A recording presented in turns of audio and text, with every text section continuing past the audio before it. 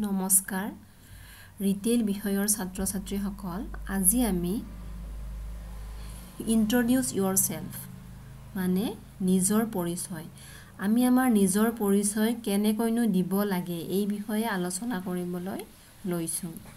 বহু ছাত্ৰ ছাত্ৰীয়ে নিজৰ সম্পূৰ্ণ পৰিচয় শুদ্ধভাৱে দিব নাজানে এইটো এটা অতি মন কৰিবলগীয়া কথা গতিকে তোমালোকে যেহেতু বৃত্তিমুখী শিক্ষাৰ ছাত্ৰ ছাত্ৰী নিজৰ পৰিচয় ইংৰাজীত শুদ্ধভাৱে দিব পৰাটো অত্যন্ত গুৰুত্বপূৰ্ণ বিষয় ডাঙৰ হলে তোমালোকে যেতিয়া চাকৰিৰ ইন্টাৰভিউ বা অন্য শিক্ষা অনুষ্ঠানত নাম ভৰ্তি কৰিবৰ বাবে যাবা তেনে ক্ষেত্ৰত ইয়াৰ প্ৰয়োজনীয়তা আহিব গতিকে তোমালোকে শুদ্ধভাৱে নিজৰ পৰিচয়টো দিব জানিব লাগিব তোমালোকৰ শুদ্ধ আৰু আকৰ্ষণীয় পৰিচয় দিব পৰা দক্ষতাই তোমালোকক ভৱিষ্যতে আগুৱাই যোৱাত বহুখিনি হেল্প কৰিব গতিকে আহাচোন আমি আজি নিজৰ পৰিচয়টো কেনেকৈনো শুদ্ধভাৱে আৰু ভালকৈ দিব পৰা যায় তাৰ বিষয়ে অলপ শিকো বা আলোচনা কৰো সোৱা আমি যেতিয়া নিজৰ পৰিচয়টো দিম প্ৰথমতে আমি ক'ব লাগিব হাই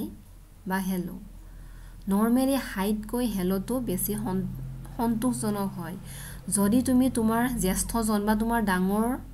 এজন ব্যক্তিক তুমি সম্ভাষণ জনাব বিচাৰিছা তুমি তেতিয়া হেল্ল বুলি ক'লে বেছি ভাল হয় যদি তোমাৰ সমনীয়া বা তোমাৰ ফ্ৰেণ্ডৰ লগত তুমি কথা ক'ব বিচাৰিছা বা নিজৰ পৰিচয়টো দিব বিচাৰিছা তেতিয়া তুমি হাই বুলি ক'ব পাৰা কিন্তু তোমাৰ যেতিয়া জ্যেষ্ঠ বা তুমি যেতিয়া ফৰ্মেলিটি মেইনটেইন কৰি তুমি আনুষ্ঠানিকতা ৰাখি পেলাই যেতিয়া তুমি নিজৰ পৰিচয়টো দিবা সেই সময়ত হেল্ল বুলি কোৱাটো বেছি সন্তোষজনক হয় ইয়াৰ পিছত আমি ক'ব লাগিব গুড মৰ্নিং গুড আফটাৰনুন বা গুড ইভিনিং এইটো সময় অনুযায়ী আমি ক'ব লাগিব যদি ৰাতিপুৱা হয় মানে 12টাৰ আগৰ সময়ছোৱাত আমি গুড মৰ্নিং বুলি সম্ভাষণ জনাম 12টাৰ পিছৰ পৰা আমি 4:30 মান বজালৈকে গুড আফটাৰনুন বুলি ক'ব লাগিব আৰু তাৰ পিছত মানে 4:30টাৰ পিছত আবেলি 4:30টাৰ পিছৰ পৰা আমি ৰাতিলৈকে গুড ইভিনিং বুলি ক'ব পাৰো তো তোমালোকে যেতিয়া নিজৰ পৰিচয়টো দিবা সেই সময়ত সময় অনুযায়ী তুমি কোনটো টাইমত কথাখিনি কৈ আছা সেইটো অনুযায়ী তুমি গুড মৰ্নিং গুড আফটাৰনুন বা গুড ইভিনিং ক'ব লাগিব ইয়াৰ পাছত তুমি ক'ব লাগিব আই এম মানে মই হয় তোমাৰ নামটো ক'ব লাগিব আই এম ধীৰাজ মানে মই ধীৰাজ বা মাই নেম ইজ ধীৰাজ মোৰ নাম ধীৰাজ বা মাই সেল্ফ ধীৰাজ তুমি যেনেকে ক'ব বিচাৰা হেনেকে ক'ব পাৰা কিন্তু মাই সেল্ফ ধীৰাজ বুলি কোৱাৰ তুলনাত তুমি যদি মাই নেম ইজ ধীৰাজ বা আই এম ধীৰাজ বুলি কোৱা তেতিয়া বেছি ফৰ্মেল বা বেছি আনুষ্ঠানিকতা মানি চলা হয় তাৰ পাছত আহিলে আই এম ফ্ৰম ইণ্ডিয়া বা আই এম ফ্ৰম আসাম তুমি যদি বিদেশত কৰবালৈ যোৱা তুমি যদি ভাৰতৰ বাহিৰত কোনোবা অঞ্চলত যোৱা তেতিয়া ক'ব লাগিব আই এম ফ্ৰম ইণ্ডিয়া মানে মই ভাৰতৰ পৰা আহিছো বা ভাৰতৰ মই যদি তুমি অসমৰ কৰবাৰ বাহিৰত যোৱা তেতিয়া তুমি কি ক'ব লাগিব আই এম ফ্ৰম আসাম ঠিক এনেকৈ আই লিভ ইন গুৱাহাটী তুমি গুৱাহাটীত বাস কৰা বা আই লিভ এট আজাৰা তো তোমাৰ ঠাইখিনি তুমি শুদ্ধকৈ ধুনীয়াকৈ ক'ব পাৰিব লাগিব আই লিভ ইন গুৱাহাটী হৈছে কাৰণ গুৱাহাটী এখন অকণমান ডাঙৰ ঠাই গতিকে গুৱাহাটীৰ আগত ইন ব্যৱহাৰ কৰা হৈছে আৰু ইয়াত আই লিভ এট আজাৰা মানে আজাৰা এখন তুলনামূলকভাৱে অলপ সৰু ঠাইৰ আগত আমি এড ব্যৱহাৰ কৰিব লাগে তাৰ পাছতে আহিলে I M a student of Rajdhar Bora HS school মই ৰাজধৰ বৰা হাই ছেকেণ্ডাৰী স্কুলৰ এজন ছাত্ৰ তুমি ক'ত পঢ়ি আছা তুমি যেহেতু তুমি এতিয়া ষ্টুডেণ্ট তো তুমি স্কুলখনৰ নামটো ক'ব লাগিব ইয়াৰ পাছত আই এম 15 years old মানে মই 15 বছৰ বয়সীয়া There are 4 members in my family মানে মোৰ পৰিয়ালত 4জন সদস্য আছে They are my father, mother, brother and sister তেওঁলোক হ'ল মোৰ দেউতা মা মোৰ ভাইটি বা মোৰ দাদা আৰু মোৰ ভনী বা মোৰ বা তোমাৰ ফ্যামিলিত যোন মেম্বাৰ আছে তুমি এইখিনি সুন্দৰকৈ ক'ব লাগিব এইবিলাক সকলোৰে ক্ষেত্ৰত বেলেগ বেলেগ হয় তো তোমালোকৰ যেটো হয় সেই অনুযায়ী তোমালোকে ক'ব লাগিব my father is a teacher যদি তোমাৰ দেউতা এজন শিক্ষক হয় ক'ব লাগিব my father is a teacher যদি ব্যৱসায় কৰে তেওঁ তো তুমি ক'ব পাৰা my father is a businessmen এনেকৈ ক'ব পাৰা বা অইন যদি কিবা হয়তো তোমাৰ দেউতা যি হয় তুমি সেইটো ক'ব লাগিব ইয়াৰ পাছতে my mother is a home maker বা টিচাৰ বা বিজনেছ লেডি বা অইন কিবাও হ'ব পাৰে তো যেটো হয় তুমি ইয়াত ক'ব লাগিব my mother is a home maker মানে হাউচ ৱাইফ হয় নে টিচাৰ শিক্ষয়িত্ৰী হয় নে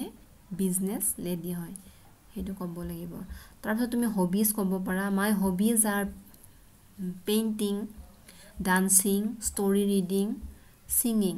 তোমাৰ হবি হৈছে তুমি কি কৰি ভাল পোৱা তুমি পেইণ্টিং কৰি ভাল পোৱা ডান্সিং কৰি ভাল পোৱা ষ্টৰি ৰিডিং কৰি ভাল পোৱা তুমি যেটো ভাল পোৱা তুমি সেইটো ক'ব পাৰা যদি তোমাৰ হবিজ বহুত কেইটা হয় তেতিয়া